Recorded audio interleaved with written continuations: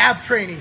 I did this whole video on core exercise and why I think crunches aren't a complete waste of time, but I don't think they're optimal for core strength. At the end of the day, you're just not giving your body, your core, the work that I think it needs by having no weight and doing endless crunches. I think that's a colossal waste of my time, especially doing overhead press, squat, deadlift, and other things that I do. Now, we're gonna get into cool things. I'm gonna show you a whole different video. We're gonna do goblet squats and wall deadlifts to totally strengthen and even rehab your back. But today we're gonna work on core. How do I build nice, pretty, beautiful, sexy, delicious, and tasty abs? Which is kind of a redundant thing to say, but we don't care here. We redundant the hell out of this video. First thing I'm gonna show you is a core stability row.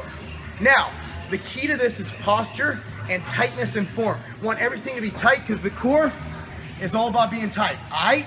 So here's what we're gonna do. You want something about waist high. You're gonna grab onto it with this hand, okay? So left hand, you're going to right side. Put this toe straight on. Lift this, contract your glutes. Come down into a row form, pull up. Nice and tight, everything's tight. Your core, your glute, 3. See, nice and controlled, go light.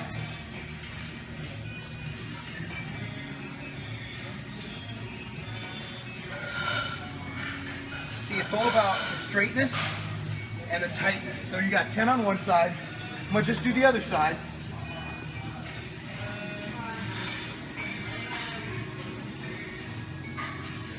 See how everything's fluid. But you'll feel this. Your glute, your obliques, your abs, everywhere. Balance, core. It's the first exercise. 3 sets, 10 reps. This is by far my favorite abdominal and core exercise, period, because everything it involves. It's also great at the end of a shoulder workout to burn out your shoulders while getting your core into play. Now I'm gonna call this a core twist and press.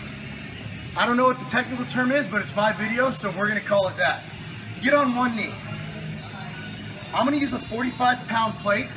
If you're a smaller person, a female, you can use a 5 or a 10 pounder. A mid-sized guy, 25 pounds. If you have 35s, you get the point. So you're gonna grab it by the side. Come down, reach down, up, press. Press. Core, tightness, 3. 5. Remember, breathing is key. I don't want you passing out from holding your breath. So after that, you feel it all firing in here. Okay, come in here.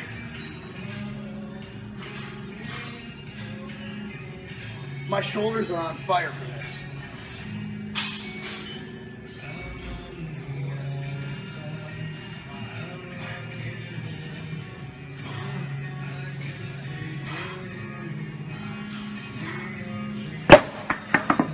Three sets, 10 reps each side. Boom. The last part of this is a 6-week block. Then we're going to switch it up. Is going to be the plank. Old school, there's a rule of thumb in the strength training community. If you cannot hold a plank for 1 minute, you have no business doing squats. Your core is not ready for squats. So if you're experiencing back pain and you're thinking of starting a heavy squat routine like rip toe or small love or something like that, make sure that your plank is on point. I'm not going to do the full minute, but for this, we're just doing 1 set, 1 for 1 minute. So set the timer on your iPhone and let's go. I'm gonna give you as much as I want here. So basically tighten your glutes, tighten your core, tighten everything, and just hold it like this. Tighten it like it's going out of style. Tighten it like you're trying to hold in some bad Mexican food. Tighten those abs, tighten the glutes, make sure everything's on point. By the end of this minute, you should be shaking. Again, be sure to breathe controlled. Again, you see how everything's tight. My biceps, my abs, my glutes, you're holding it. So you do that for 1 minute. Now, let's go over what we just did.